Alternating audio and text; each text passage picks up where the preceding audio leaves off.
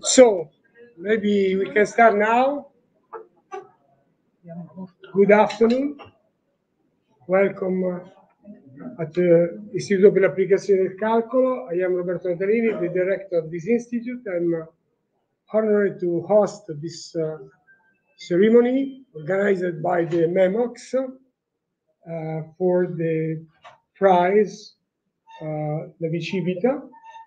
And that's also a great honor to host here Laure Saint-Raymond, who is a really terrific mathematician. And so that's very nice to have her here at the Institute in these days, because she was here for all the week in Rome for a series of long series of conferences. Okay, so this meeting will be recorded both in streaming and for the posterity, and for a movie which will be taken by the M&MoCS organization. So if you don't agree to be recorded, please exit from this room, really, really, because we have no way, or you cover your face anyway, because you will be recorded. And now the regulation is quite strict on this point. We put some advertising outside to prevent people to enter this area, which is now video recorded. And we have two different sources, two different cameras at this time. So after this announcement, that's a pleasure to give the stage to Mario Curvirenti for the laudatio of the prize. Okay, thank you. So, morning, welcome. So, this morning I tried to write a few words. Dove devo guardare? To prepare some sketch for the laudatio. After 5 minutes I stopped because I have to write too many things, basically. So I make the choice to do something more informal. So I know Laure since a long time. So now she is a professor at the HS from a few months, I guess. So you moved from Lyon, where you were a professor. I remember she got the PhD in 2000 under the direction of François Goltz.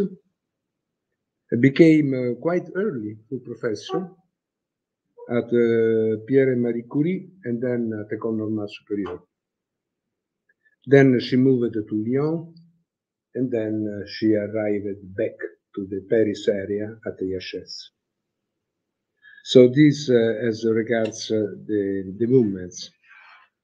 She started to work in two different areas of, not very different, but different, strictly speaking, of applied mathematics, one in kinetic theory and the other one in hydrodynamics.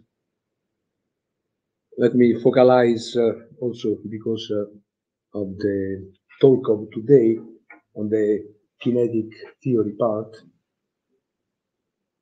And she started just after the PhD to work on the kinetic limit of kinetic equations to the aerodynamical equations, studying Boltzmann and BGK, the compressible and incompressible limits, many interesting works.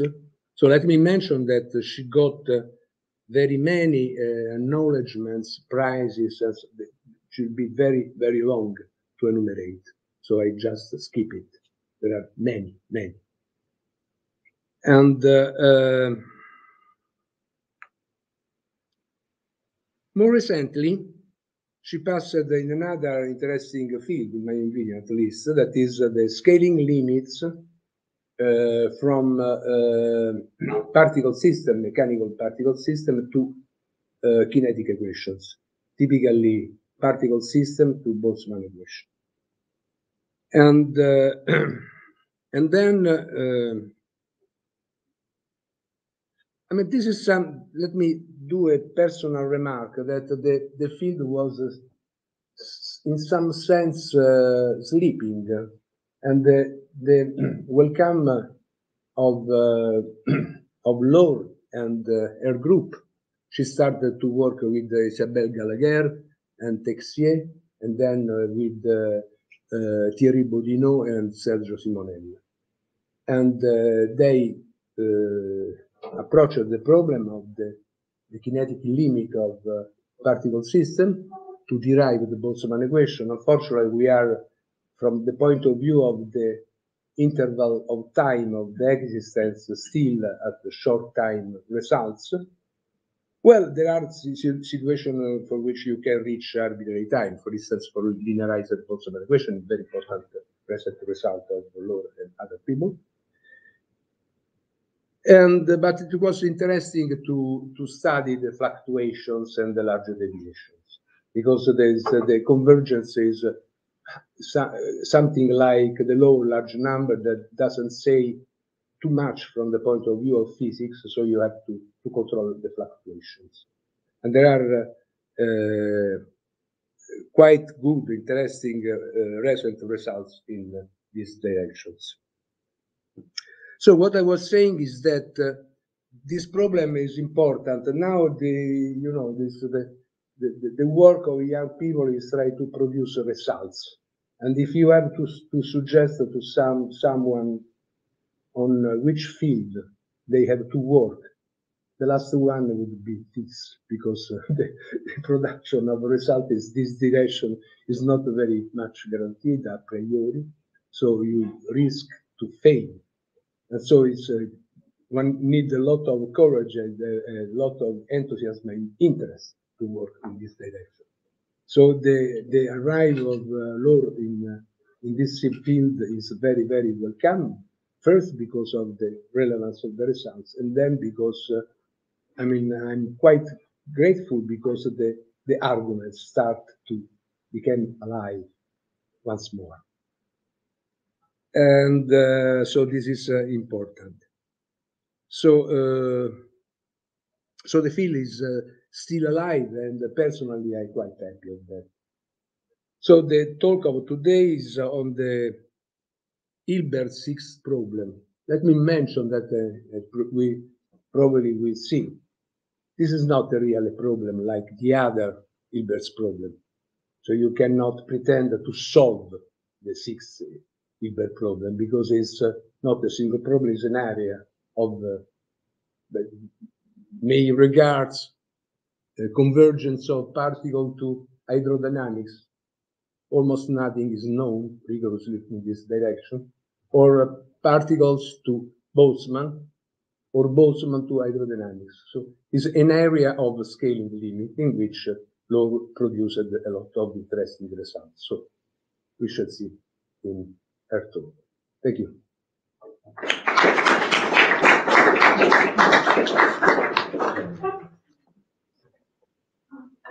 So please, we'll give you the medal now. We do the job. This for keeping the silver brilliant. Okay. Thank you so much.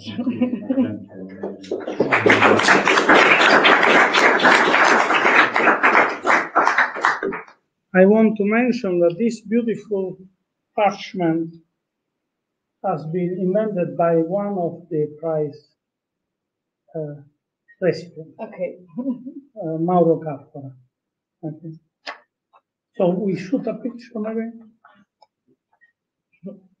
Okay, so I will simply give few words for telling that the M&MoCS Research Center, of which I am director, tries to revive the spirit of Levi-Civita, who was a man interested in higher mathematics, but also in applications.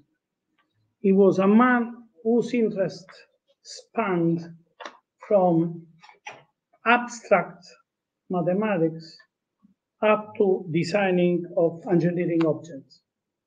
And he was the leader of a group in which many applicable mathematical results were developed. And I think that, as usual, in Italy, we are underestimating his contributions, which I think the personality deserves more attention than it is given. Of course, everybody knows that he has lost his position at the University of Rome because of the racist laws by Mussolini. So I don't believe I deserve to lose your time anymore, and I let you the word.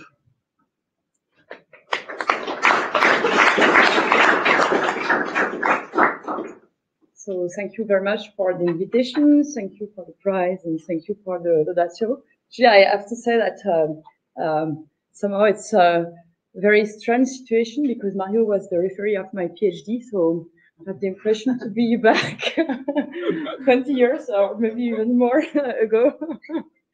And I will talk about almost the same thing because as Mario told you, this is a very difficult subject, and so even though we have been able to prove some small results, there is still a lot of things to be done. So I think it's very nice and yeah, still a very open problem. So I didn't know exactly who would be the audience of this talk. So I'm sorry for, and I apologize to all of you that who already know quite a lot about this Hilbert's problem, but I feel like important to go back to try to explain exactly what it is. And so, yeah, I will start really from the beginning. Okay, so I will try to explain the problem, and maybe at the end I will show you some more recent results. So sorry for all of you who already know all this. Okay, so this problem of the sixth problem of Hilbert, as Mario told you, is not a precise statement that you should prove, but rather a field of research. And the question is to understand how you can go from models, say, describing atoms to fluids. Essentially, that's the, and here you have the precise statement of this, so one sentence in this problem. And you see that so the question is clear. You would like to understand how you go from the atomistic view to the laws of motion of continua. So essentially in the case of fluid, because else it's even more complicated probably. And actually there is part of the solution in the statement because okay, it's very slow, right? Okay. Now it's okay. Now I see. Okay, so part of the answer, so at least the suggestion of Hilbert is to use the Boltzmann equation as an intermediate description between this atomistic view and fluids equations. Okay, so I will try to explain all these different words and all these different models. So starting from the atomistic view. Okay, so we will see that actually we will restrict or focus on a very simple model. Okay, you can imagine a lot of different microscopic dynamics, but say, as even in this very simple case, we don't really understand. I think it's good to just have this simple case in mind. So you imagine that the gas of this in this room is just a system consisting of a lot of different atoms. Okay, and what you know is that these atoms they are just interacting, and what you assume is that they don't see each other when they are far from each other, but they just collide, okay, like billiard balls. Okay, so that's really what we have in mind, and what is written here with some equation. So you see that this tells you that the derivative of the position is the velocity, which is just a definition actually of the velocity, and that the derivative of the velocity is zero, meaning that you have a rectilinear uniform motion until you have a collision with another particle. Okay, so as long as the distance between two particles is larger than epsilon, then essentially the particles are independent. And at some point when they collide, then you have a reflection. And this reflection here is assumed to be, so pointwise in time and x, and elastic, meaning that the total kinetic energy will be preserved. Okay, so this is really what if you are not familiar with this kind of models, this is just really like billiard balls. So they touch each other and then they are reflected depending on the angle where they touch each other. Okay, so that's really a very, of course, if you have 1 or 2 or 3 or maybe even 4 balls like this, you can imagine that you put all these equations, which are really simple in a computer, and then just look at the dynamics and that's it. Okay. The problem is that the number of particles, the number of atoms in this room is so large that essentially, even with a very, very big computer, essentially you cannot predict anything from this model. Okay. So the model somehow is exact. Of course, it's not, because the interaction between 2 atoms is more complicated than just between 2 billiard balls. But even though you would be able to describe very precisely the motion of 2 or 3 atoms, the problem now is that the number of atoms is so large that essentially even you cannot say anything at the macroscopic level. Okay, and of course you are not really interested in following each atom, but rather in knowing, I don't know, the global motion of the air if you open the door or something like this. Okay. So now, if you would like to understand the motion of the air, if you, for instance, have some heating here and open the door, and you expect that the air will have a motion, but the way usually people describe this motion is by fluid equation. The fluid equation, of course, they have been introduced quite a long time ago. The idea is just to describe the fluid with a couple of say macroscopic parameters. So, for instance, the density of the gas, okay, which is of course different if the gas is cold or hot. The typical velocity, the average velocity, the bulk velocity. Okay, so if you, for instance, look at I don't know, water flowing in a river, then of course at each point you can define the velocity that you can observe. Okay, you can also introduce the pressure, so a couple, or temperature, so just a couple of parameters, and these parameters, they only depend on time and position. Okay, and so this is what is called a Eulerian description, because say if you go back to this example of the river, what you do is that you are just localized at some points, and now you are just looking at the water flowing at this point. Okay, so that this different as being like floating with and. Okay, so say maybe the most famous equation of fluid mechanics is this Navier-Stokes equation, which is written here. So here U is the velocity, okay, and so you see that essentially this equation is nothing else as Newton's principle applied to the fluid. So here both these two terms here they just express the acceleration. But as you are in this Eulerian description, of course, you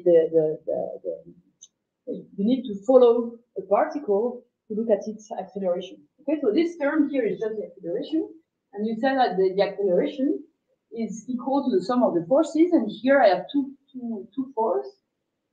So one, which is the viscosity here, which essentially tells you how viscous the fluid is, and a pressure. Okay, so essentially, this is the forces, this corresponds to the forces exerted by the other water particles on a given particle. Of course, a water particle is not just one atom, it's just it's a small volume where there are a lot of atoms. Okay, so now what you would like to understand is how you can go from this model to this one. Okay, so from the atoms to the fluid, and you would like to know whether, say, of course, you see that this model here is much simpler because now you have a few parameters, and you expect this to be a much simpler description of the same thing. Okay, and so of course this is kind of simplification of the other one. And so what you would like to be able to say is in which regime, say for which kind of parameters or physical parameters, this is a good approximation of the microscopic dynamics. Okay, so that's the That's somehow the two extreme models. But then you see that the statement of Hilbert's problem suggests to introduce kind of intermediate description between the two. And this is this description, this statistical description, actually goes back to Boltzmann, so at the end of the 19th century.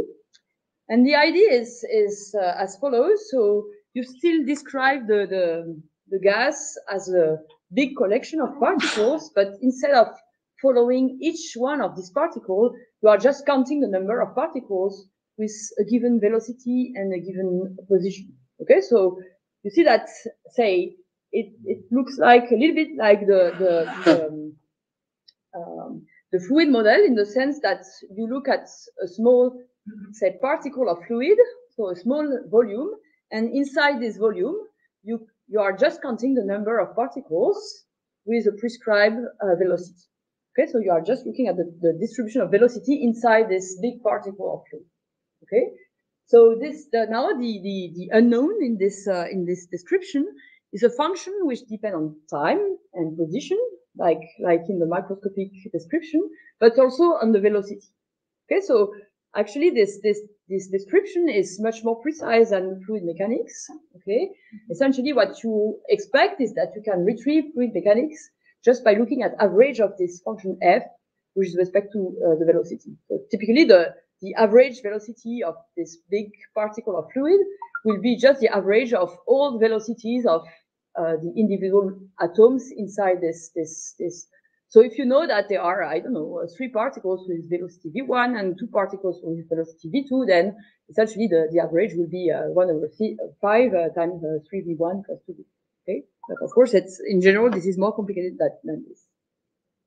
Okay, so now you would like to say that all these particles, they essentially follow the same dynamics as I mentioned at the very beginning, so the billiard dynamics. Okay, and then you end up with an equation, which is the Boltzmann equation. And so I will try to explain. So here, just forget about this right-hand side for the moment. So if you have 0 here, this part of the equation tells you that the particles with velocity v will have this position, which is just shifted by v times dt during a time dt. Okay, so this is what is called the transport part. Tells you that in the absence of collision, each particle will move with its own velocity v, okay, which is something which is very intuitive. Yeah, and you can check that then the density is just translated by this. And now you need also to say something about the collisions, okay? And this is exactly what is done with this operator here. And so here you see that now if you have 2 particles which at some point collide, then it's possible to create a new particle of velocity v just by collision of 2 particles with different velocity, which are noted here by v prime and v prime 1. So if you have 2 particles of velocity v prime and v prime 1, maybe at some point they will collide, and you will have a new particle of velocity v. This doesn't mean that you have a new particle, but you see that you have kind of jump process in the space of all velocities. Okay, and so you end up with a new. So this means that this is what is called the gain term. Okay, so you have a new particle of velocity v just by this collision.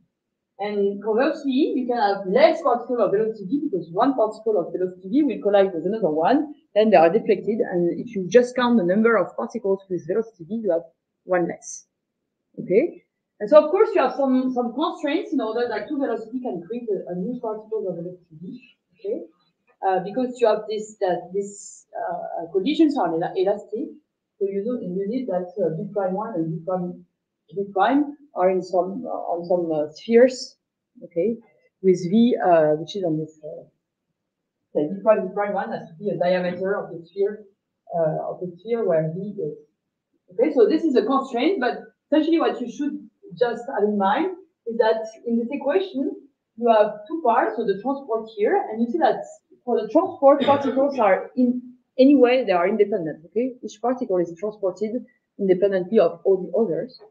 And now this part here and this part is quadratic because of course in order to have a collision you need to have two particles. Okay, so this collision term, because you have quadratic collision, then it's quadratic with respect to f.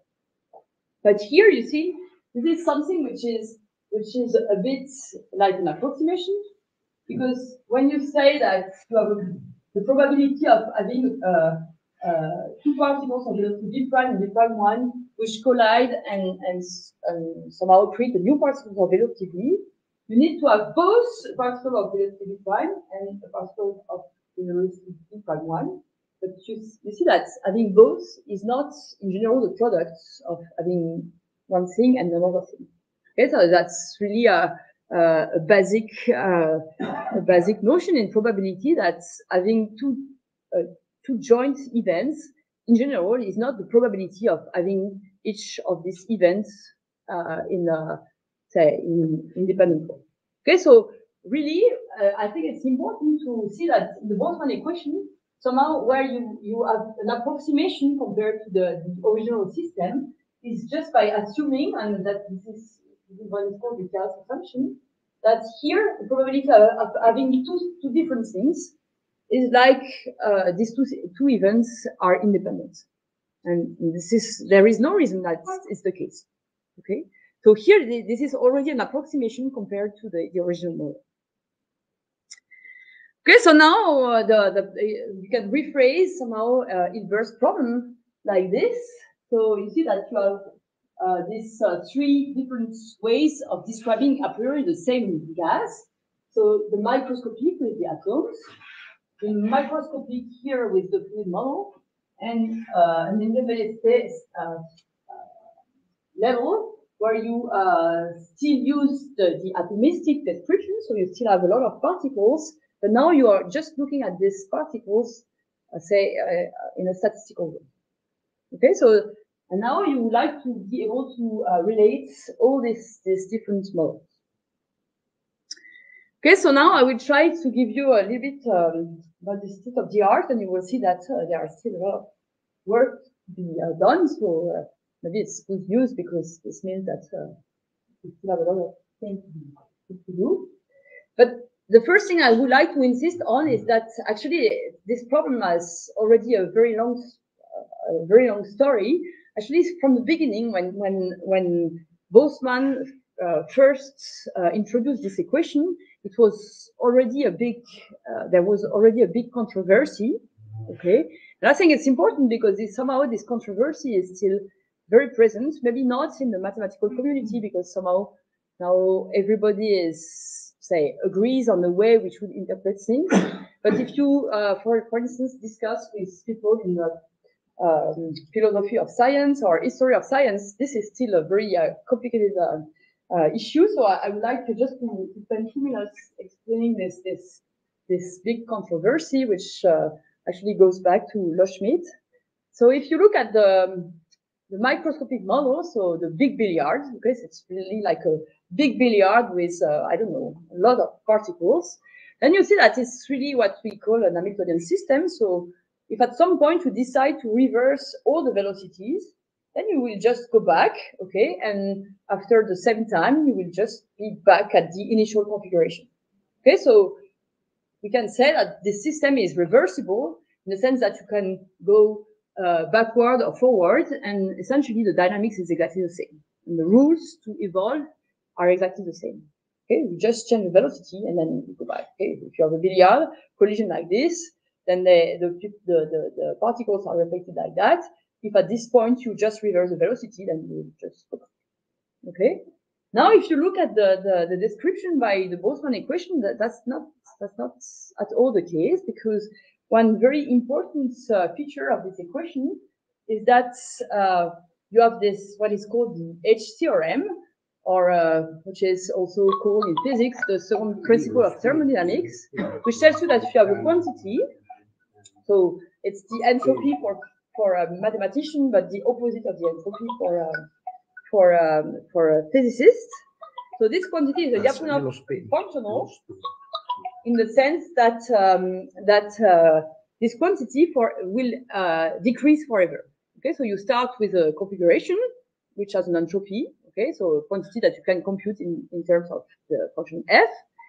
Now you look at the Boltzmann evolution, then this entropy will decrease forever. Once again, it's the mathematical entropy, and it's the opposite of physical entropy, which just increases forever. Okay, so this means that if you do the evolution, so the entropy will be just decreased. Okay, now you reverse all the velocities, the entropy is not changed. Okay, and so now if you still evolve for the same amount of time, the entropy will still decrease, and you see that there is no reason, say, except if everything is conserved, and you see that you cannot reach the same configuration at the initial time. Okay, so this means that you see that this very simple thing that you just change the velocity in their opposite. In one model, you then go back to the original configuration, and in the other model, you don't. Okay, so this means that somehow it's strange that you can describe the same system with these very different features. Okay, so this is of course this is a paradox, and actually this was more or less the reason why the Boltzmann equation was not very well accepted at his time. Of course, things have changed. So now I will try to explain in which sense what it means to be a good approximation. Okay, so for this I need two different ingredients. The first one is being a good approximation, of course, means that somehow something is close or is small, or so I need to somehow quantify the fact that so I need some small parameters, okay, or large parameters, but I need the notion in mathematics, a notion of limits, okay, else I don't know what a good approximation is. And then I will need another thing, which is the distance in which I measure the fact to be close or not close. Okay, so I need two things in order to make sense of a notion of good approximation, whether the two models are close to each other or not, which are a small parameters. Okay, and so here, of course, the way mathematicians play with the parameters is not always very nice, because we forget about units and so on. But I will try to be a bit rigorous about this. And then I will try to explain, the notion of convergence, which is the same as topology or as distance in which I measure the approximation. Okay, so for the first limit here, so to go from particles to the Boltzmann equation, you see that the most important assumption in the Boltzmann equation was this assumption that having two different, having a joint event that I have both particles of velocity v prime and v prime 1 is the same as having the product of the probabilities. So it's a notion of independence, okay? And you see that this notion of independence, or this notion of say factorization, or this notion of, so this is something that we know, we expect to be true in the limit when you have a lot of particles, okay? And so here, what is important, say the small parameter would be the size of the particles. Of course, if you have a lot of particles in a finite volume, you need the particles to be small, either else you have a problem, just a packing problem, which is a completely different problem. So here, I have very, very small particles, and I have a lot of them.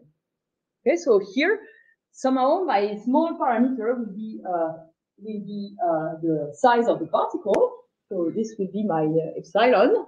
And then we will see that essentially I have no choice if I would like essentially the particles to have essentially one collision per unit of time. Then I have no choice for the number of particles. Okay, so that's what is called the Boltzmann-Grad scaling. As I said, we will see that this number of particles n has to be related to this size of particles, okay, in order that the mean free path is constant.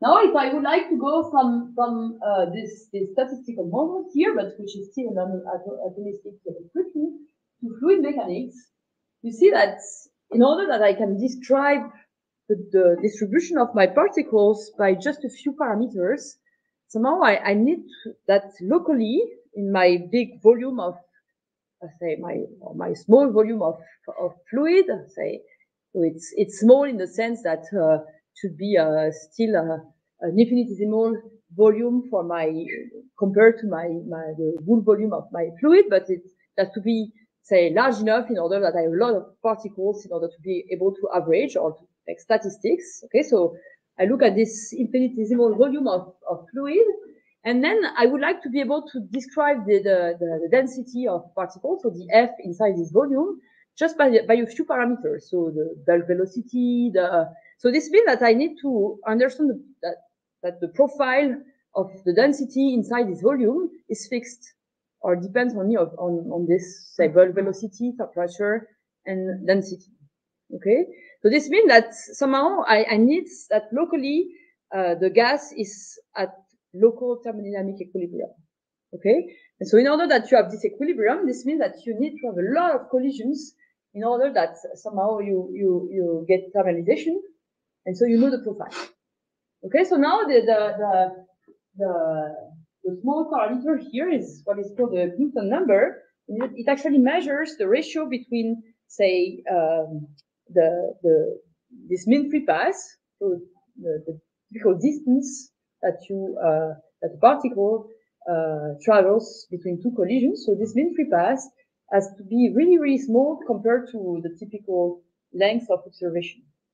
Okay, so this is really what you expect is that this fluid approximation will be good if you are observing your gas at a scale which is much bigger than the scale where you have these collisions. So that you have a lot of collisions, and then you have thermalization, which is much faster than the slow motion of the fluid. Okay, so that's the first thing. So here you see that you have one small parameter here, which is the size of the particles, and this size has to be really, really small compared to the mean free pass. And now you see that here you need that the mean free pass is very, very small compared to the observation lengths. Okay, so now you have three different lengths, and they have to be really well separated. Okay, and now I have to explain a bit more about the notion of convergence. Okay, so maybe the first one is the most complicated. Okay, because as I told you, essentially what I need to understand is why I can replace this joint probability by the product of the probability. Okay, so what I need to understand is why I have this factorization. Okay, and so this kind of things is related to the concentration of measure and to the law of large numbers. Okay, and so this means that I will not have a convergence trajectory by trajectory. Okay, I cannot expect to say that, okay, I start with a system where I know everything. I look at the microscopic dynamics, and if I look at one trajectory of one particle, then it will look like the solution of the Boltzmann equation. This is completely wrong. Okay, the point is that you really have a lot of different possible behaviors, and this is related also to maybe a more intuitive notion of chaos. So you have a lot of different things that could happen. And then if you get the Boltzmann equation as an average of all possibilities. Okay, so that's really important, because somehow you will never prove that it's a good approximation if you just take two trajectories and try to couple them. Okay, that's for those of you who know mean field limits is the case. Okay, in mean field limits you can prove that somehow you can replace your actual trajectory, but by something which is a bit homogenized, okay, like the limit trajectory. You can prove that they are really close to each other. Here it's completely different. You have a lot of trajectory that do things which are really completely different, but then you can see that most of this trajectory, they concentrate around one trajectory, which is the trajectory which is predicted by the Boltzmann equation. Okay, so that's really different, really something which happens only in probability. And so this means that the tools to use to look at this limit here are tools coming from probability theory. Okay, and so you see that if this convergence towards the Boltzmann equation is a kind of law of large number, then you can try to understand also the fluctuation around this trajectory here, and so this was mentioned by Mario. Then you are interested in fluctuation, and also maybe in the probabilities to see something which is different from the trajectory predicted by the Boltzmann equation, and this is related to large deviation theory. Okay, so that's really the global picture of this limit here, is that you can obtain a lot of different things. Okay, and that's why essentially you lose reversibility, because you will not follow one trajectory, but rather an average of many different things. Okay, and then of course when you average, then you lose the reversibility. So just imagine, just for you to have an intuition of this. Imagine that I tell you that to go to Termini, okay, maybe Termini is a bit too close, but you need to just turn, I don't know, 3 times on the left and 2 times on the right, okay, and you have only this information, okay. Of course, it's not enough to be sure to reach Termini in a finite time, okay. You can explore a lot of different trajectories, okay, and this is really what happens here. And so there is no reason that if you then try to do exactly the reverse trajectory, so turning, I don't know, 2 on the left and 3 on the right, in general, you will not go back. Okay, so you lose reversibility because essentially you lose too many information to be able to go back. Okay, so now the other limit is a bit different, because here there is no more notion of probability. If you start from the Boltzmann equation, somehow the probability is, say, random variable is already encoded in this equation. So now you have just one equation, which is 1 PDE, and you would like to look at the limit of this PDE when, so in this, which is a kind of singular perturbation problem, when the collision term is much bigger than the transport. Okay, so now we have 2 scales. The scale of the collision, which is much faster than the scale of the transport. And then here you see that it will be completely different, because you will have a usual convergence. And essentially all the error that you can have is related to the fact that you will forget about oscillations. So typically what you expect if you go to some incompressible regime is that you will get the solution should be the superposition of your incompressible motion plus some acoustic waves. Okay, so typically what you expect is that if you are able to filter this acoustic wave, so these very fast oscillations, then this is, say, usual limits, usual convergence. Okay, and so the way you can just filter oscillation is just by looking at weak convergence, because weak convergence doesn't see oscillation. Okay, so I think it's really important to understand that these 2 limits are really different, say, not only because the small parameters are different, but also because the kind of approximation that you are doing are different. Okay, so that's essentially the state of the art right now.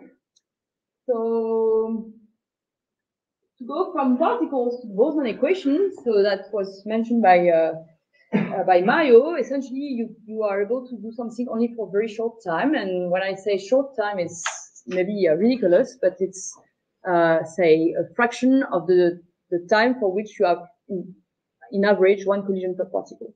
Okay, of course, as you have n particles, you have still a lot of collisions, and especially you lose the reversibility, and you have all these nice features, and you can look at the large deviation and blah, blah, blah, so everything like this, but still the time is very, very short, and especially is shorter than the mean-free time. Okay, so this is the very important result by Lamport. Okay, and I think I will not have time to discuss the method to get this result, but essentially what you are doing is to try to understand how this you have, say, you can propagate chaos, you can propagate the factorization. And so you see, you first look at the probability of seeing 1 particle, and it depends on the particle of seeing 2 particles, joint probability of 2 particles, but then you write the equation for the joint probability of 2 particles, but it will depend on the joint probability of 3 particles and so on. So that's what is called the DBJKY hierarchy. So you end up with a big system, which is the most infinite system of equation, and then you need to understand something from this system. Okay, so because you have this big system and it's very complicated, you end up with this short-time restriction. Okay, of course, it seems to be only a technical restriction, but say up to now, I I don't know any result except the result by Inner, Tashinami, and Kubiranti, which tells you that if you start with a gas where you have only a finite number of particles, say large but finite number of particles, but which can extend in a Wood space, then you can reach a large time. But because essentially what you should have in mind is that you have all these particles that will interact at the beginning, but then because of dispersion, they will just go each different in different directions, and they will no more interact. Okay, so somehow even the proof is a little bit different. You see that you have the same periods that essentially each particle will just have a finite number of collision, and then something different happens. Okay. So this is the set of the arts, and you see that this time, once again, what you should remember, and it will be important for the sequel, is that the time for which you can justify the Boltzmann equation is shorter than the mean free time. Okay. So now you have this second limit here. Okay. And so you would like to go from the Boltzmann equation to fluid equation. So the first thing is that, of course, you have a lot of different fluid equations. So this means that you have to not only to fix the fact that the mean free path is small, but you need also to understand, say, in particular, to understand the possible viscosity or compressibility of the gas. You need to fix at least one other parameter. Okay, and so say I will just focus on the case where you go to the incompressible Navier-Stokes equation that I wrote at the very beginning.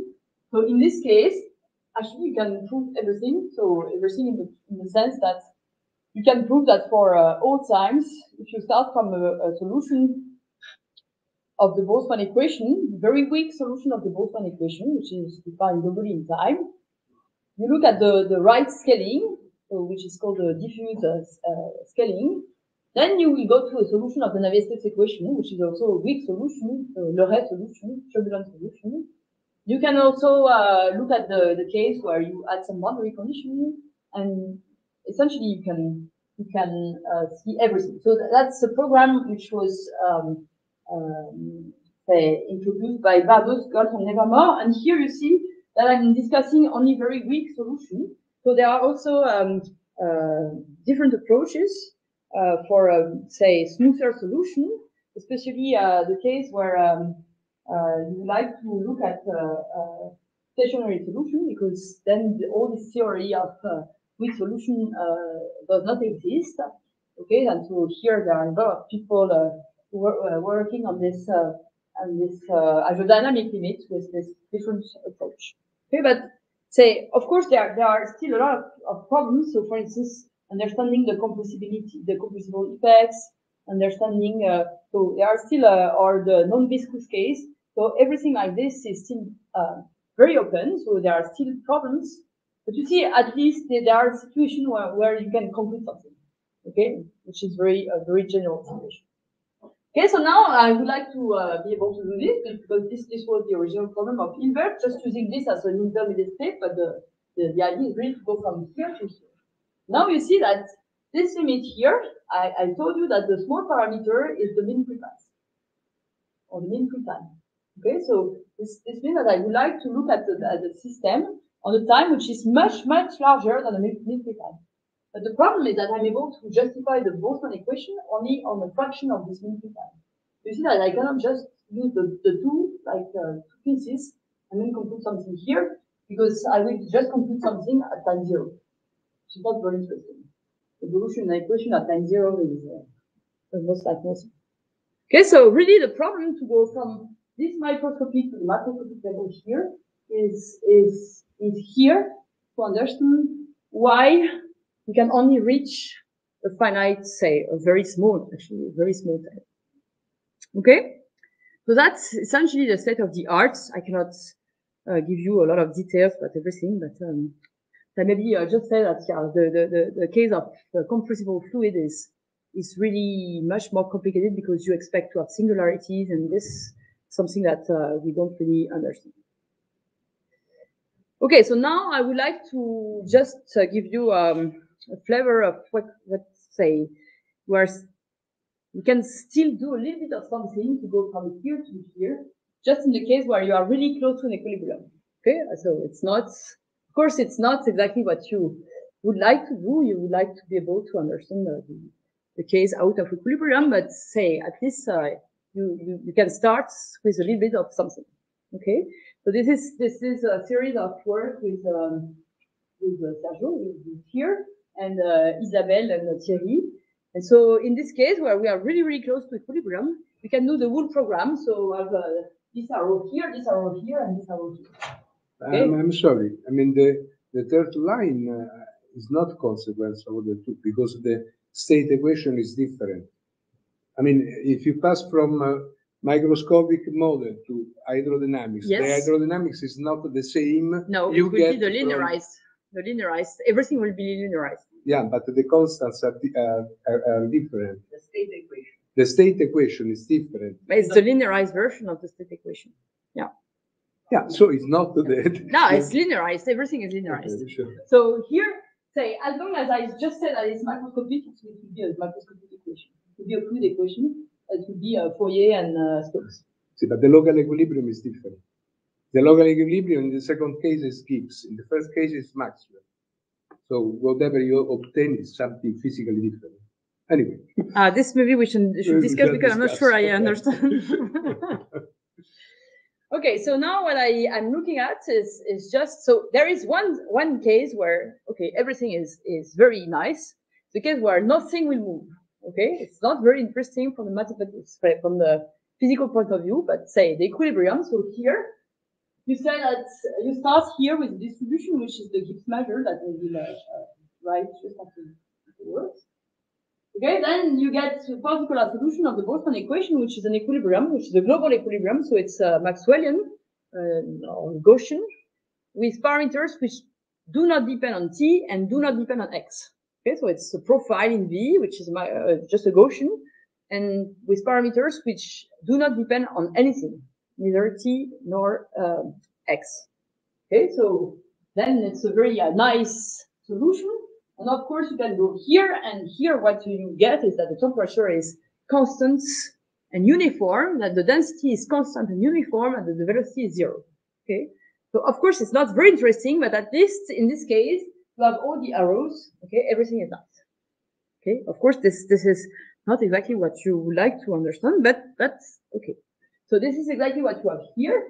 So this is, say, the probability measure on your at the level of your atoms. Okay, so here you see that you said that each atom here is distributed, so it's distributed according to Gaussian in velocity. Okay, and so you don't know either the total number of atoms. N is also a random variable here. So here you see that it looks like the Poisson law for this number of atoms. Okay, so mu epsilon is the average number of atoms in my gas. Okay, if I look just at this tells you that you have the Poisson law for this number n. Okay, once this n is fixed, then you say that each one of these atoms is distributed uniformly in space and with this Gaussian profile in V. Okay, and then you just assume that you have no overlap between the particles. Okay, and then you can prove that this is an equilibrium measure, so it's an invariant measure. It's invariant under the flow of this Hamiltonian dynamics. Okay, under this billiard flow. Okay, so this is an equilibrium. Okay, so you should really think that an equilibrium here is not one given distribution. It's not that I fix the position and the velocity of all atoms, and this would be conserved. Okay, but this is really a law, a probability law on all these atoms, and this probability law is conserved by the dynamics, which is different. Okay, so that's really already a probability. Okay, and this is just the profile for each. Okay, so this is the solution that I mentioned before, and if you look at this and you look at this property of concentration, then you get that the average law for this is just this quotient here. And this quotient here is stationary solution of the Profond equation. Okay, so that's the equilibrium situation. Okay, once you have said this, it's not very interesting because, okay, and so what? So now what we would like to do is to just modify a little bit this and say, okay, now I will start not exactly with this distribution, but with a small fluctuation around this. Okay, so that's what we are looking at. So what we are interested in now is, say, our random variable that we like to study is this empirical measure. So the empirical measure is just the average, say, you just take your gas, just put a direct mass for each atom with its position and its velocity, and then you create a measure, of course, by this normalization. You see that if mu epsilon was fixed, so in the canonical setting, if mu epsilon is not given by Poisson law, but it's just fixed like n, you see that's the measure with probability measure. Okay, so this just tells you how the particles are distributed in the phase space. Okay, so now what I said, you see that this measure that I look at the beginning, so this measure, which is written here. Okay, so if I look at this empirical measure and I look at how it behaves under this measure, you can see that when this parameter mu epsilon goes to infinity, so if you have a lot of particles, then essentially you can prove that the empirical measure just behaves like this M of. Okay, so you see that I think it's important to see that you have concentration. So okay, you can have a lot of different empirical measures that you can choose essentially your distribution at the beginning, whatever you want. Okay, but under this probability measure, then essentially what you see almost surely, okay, is this quotient. Okay, if you say pick a particle at random or just pick the average, and what you see in average is this nice profile. Okay. Okay, so this is really the level of the law of large number, and so that then what you can try to see is the fluctuation around this law of large number. Okay, so you say, okay, I have a distribution of random variable. I know that in average it concentrates on something, but now I can try to see the next order, and you know this for if you imagine that you have say a series of random variables that and you know they're low, what you expect is that in average, if you pick n random variable under the same law, then you expect to converge to the law. Okay, but then you see that at the next order, this is what is called the central limit theorem. You can say also something about the fluctuation. Okay, so here this is exactly what I would like to do. So you see that my random variable here is this empirical measure. I remove the expectation, and the expectation actually would be essentially this part here. Okay, I remove the expectation, and then I rescale. Of course, if I just remove the expectation and just look at the convergence, then the law of large number tells me that this will converge to 0. It's not really important. Now I rescale because this mu is a very large parameter. Now I will try to look at so if the fluctuations are indeed of the order of 1 over square root of mu epsilon, and you see that this thing converges to something. Okay, but you see that there is something which is really different. At the level of the law of large number, you converge to something which is a deterministic variable or deterministic limit. Now, if you look at this fluctuation, okay, we will see that it will remain something of the order of 1, but it will converge to something which has still some randomness. Okay, so that's really different. The law of large number tells you that you have a deterministic limit. Now, if you look at the fluctuation around this deterministic limit, of course, you know that in average it will be 0. Okay, and then you get something which is a bit of randomness.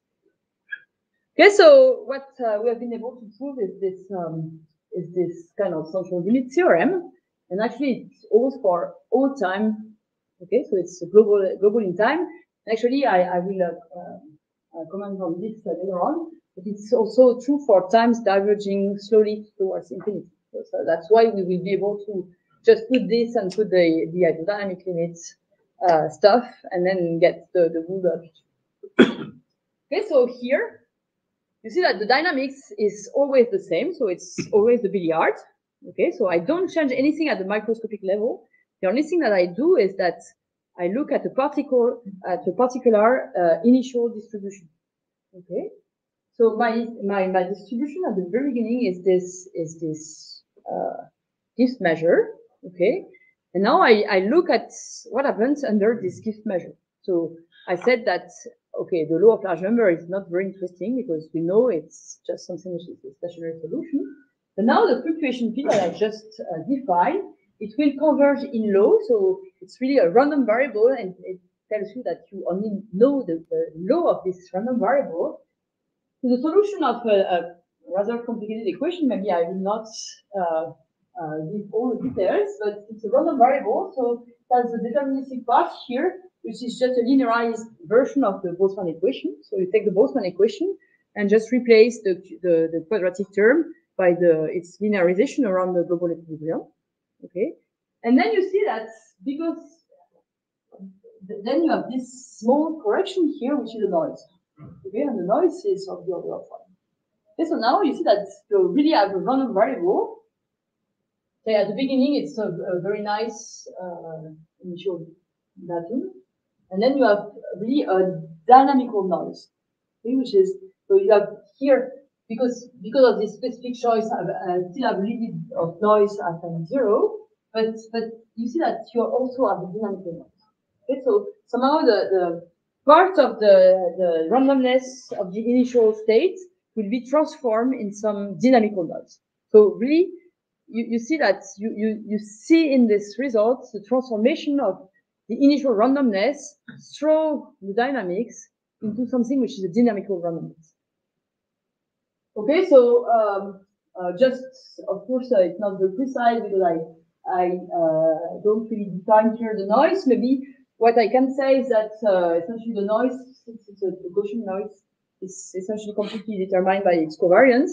And its covariance, you can get it, say, in a formal way just by using some fluctuation dissipation argument. So as you are at equilibrium, this part here, which is the Boltzmann equation, is dissipative. Okay, we saw that you have dissipation of so here of the L2 norm, and this part here, say somehow introduce the fluctuation, and because you are at equilibrium, the fluctuation should exactly equilibrate the dissipation. Okay, so this is the way you can say just guess the covariance here, even though you are not able to prove it. Okay, and the other remark is that you can prove actually this not only for all finite time, but also for time which are going to infinity. But you see that, okay, for physicists, I think it's very funny because even though epsilon is very small and it takes 3 logarithms, it's not very big. Okay, but still it's diverging. I don't know how much time I don't know. Okay, still some minutes. Okay. So now here is the picture that we have. Okay, so here I still look at this microscopic dynamics. So once again, I did not change the microscopic dynamics. It's still the same dynamics. Okay, what I change is what I measure on this dynamics.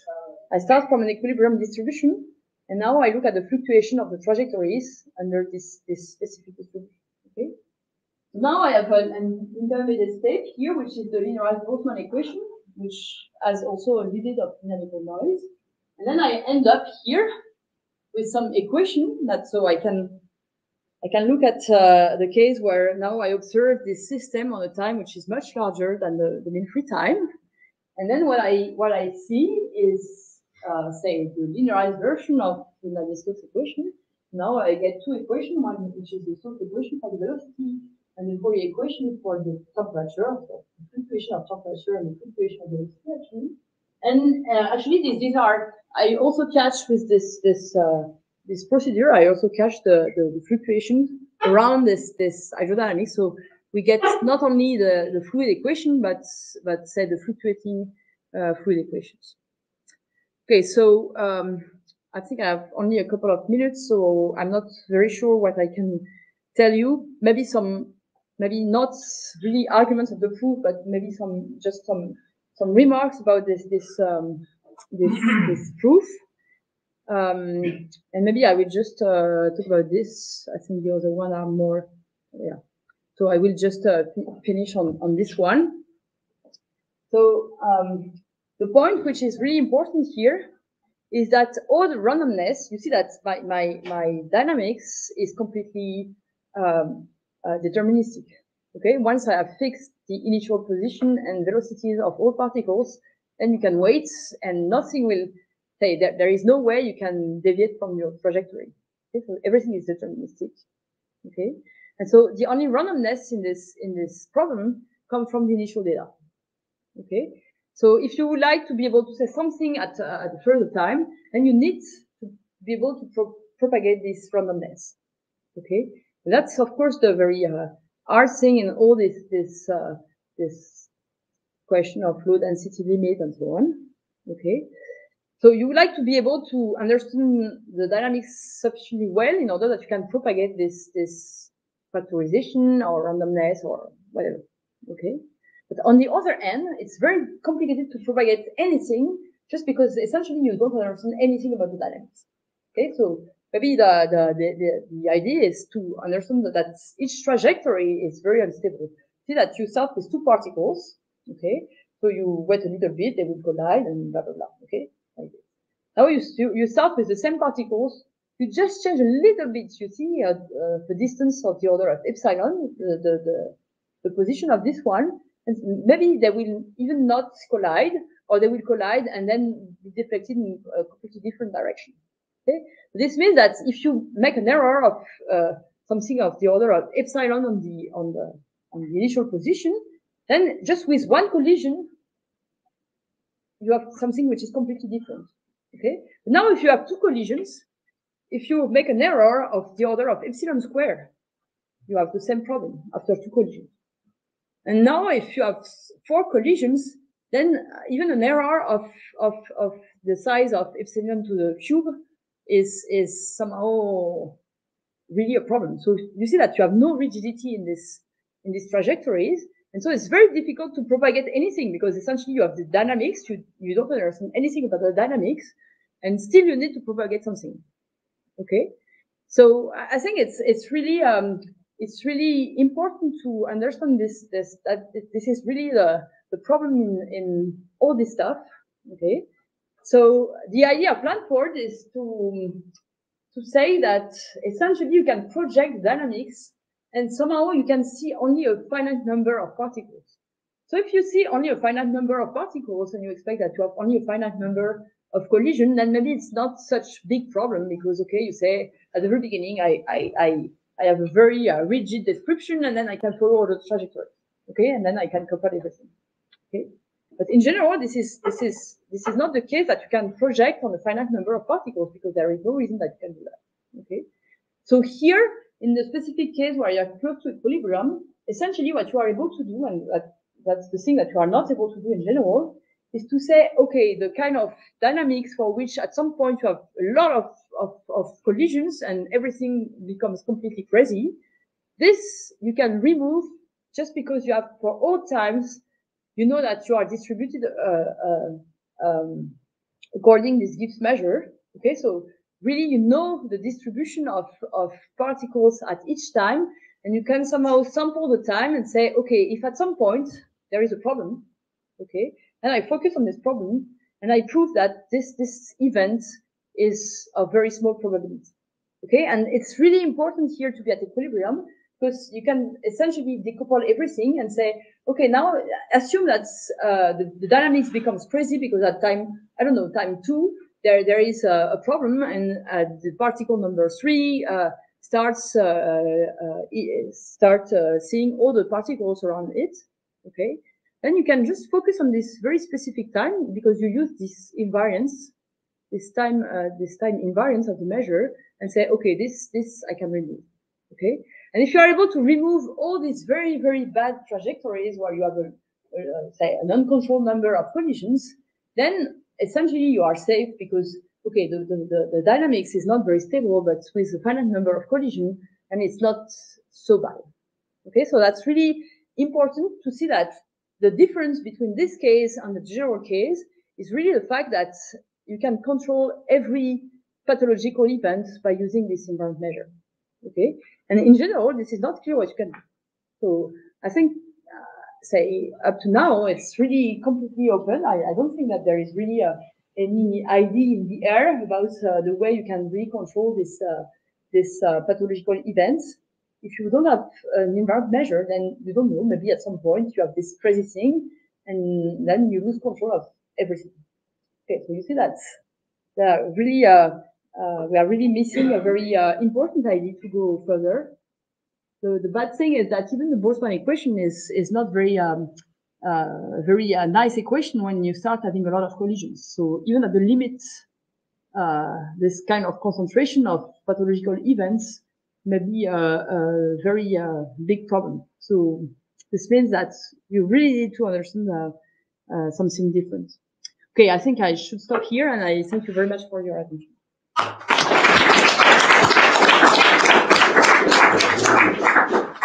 So, thank you, Laure. Very interesting seminar.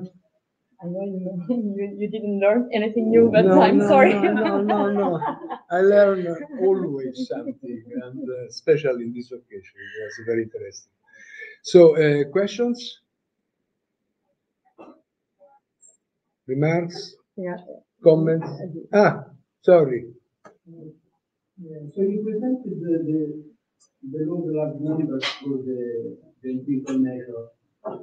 Do you have also a related large deviation principle? Yes. So for the Boltzmann equation, so in the same, exactly the same, in the same kind of regime, so low density regime, plus a very short time, like in Lanford, then you can look not only at the law of large number, but you can really write a large deviation and write and prove a large deviation principle. This requires to be a little bit more precise because you need to essentially be able to follow all the correlations, so at all scales. Because say somehow the law of large number tells you that typically the joint probability of two particles at leading order is just a product. But then you would like to see what is the correction to this factorization, and then you have what is called the second cumulant. So you look at, which is essentially the variance. Okay, so you look at the factorization minus the joint law, and you have to rescale this to see something. Okay, and then you have to do the same at the third order and so on. So you really need to look at very, very small scales, but actually up to almost exponential scale. But actually you can do that with essentially the same kind of methods with hierarchy and so on. And then you end up with a large deviation principle with a large deviation function that you can write. So essentially for this, so we are not completely sure that it's exactly the same time, but say same order of time, fraction of mean free time. So, some other questions? Remarks? Comments? You can also ask a question. I did it already. So, but I should have a lot of questions. Yeah, I know that I have to come back. It's better to avoid it to do. Okay, so thank you again. Thank you. It was very nice. Thank you.